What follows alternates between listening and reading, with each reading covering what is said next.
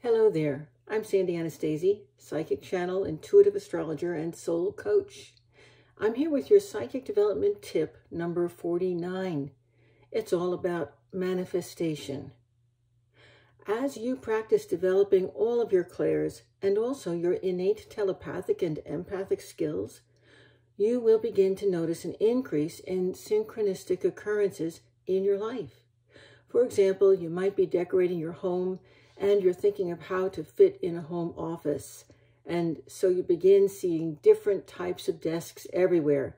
A magazine article pops up showing you how a Murphy bed converts an office to a guest bedroom instantly. Your next door neighbor tells you about the home office she's just created, and so on. If you've been doing the work as you study all of these tips, I'm sure that you are beginning now to see an increase in the synchronicities in your life already. What does this have to do with manifestation, you might be asking yourself? The answer is everything. You see, what is actually happening is that as you are directing your now powerfully focused mental, emotional, and vital energy towards creating that home office, the universe is responding. It's bringing to you all of the elements that you would need to create that office. This is the first step in manifestation. It's pulling you back. It's pulling back the bowstring. It's getting you ready to create. The second step in manifestation is to release that arrow of thought and desire. You release it by knowing what you want clearly and precisely, and then letting it go. Yes, just like you did when you were learning telepathy by practicing your telepathy exercises. You can't send the thought until you let go of the thought. You can't manifest until you let go of the thing you wish to manifest. You continue to project your will, but you let go of the thought. When you focus with all of your being, directing your emotional, mental, physical, and vital energy towards your clear desire, the universe cannot and will not resist.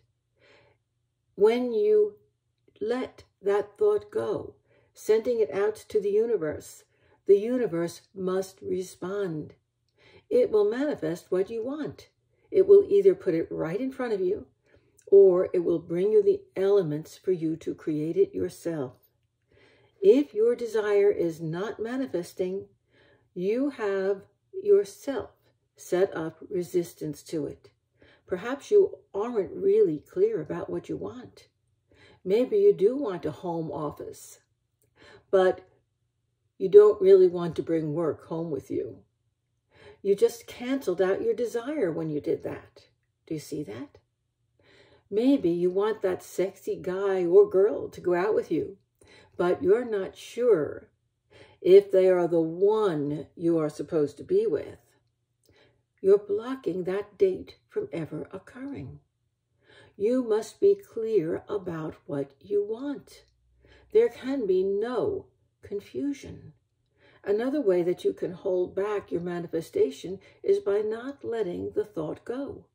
You must send it out with the sure knowledge that it will be yours. There can be no uncertainty. If you don't let go of the thought, it will always remain just a desire, not something that you are able to manifest. If you have these synchronicities appearing in your life now, you are already a manifester. It's easy to do manifestation with little things that don't really matter. Start there. And then do it with the big things. I'm Sandy Anastasi. Visit me on my website at www.sandyanastasi.com. Check out all of my classes, my VIP community, my open community where you can communicate and talk with other people just like yourself. I will see you again soon with another psychic development tip. Thank you so much for being here. Bye-bye.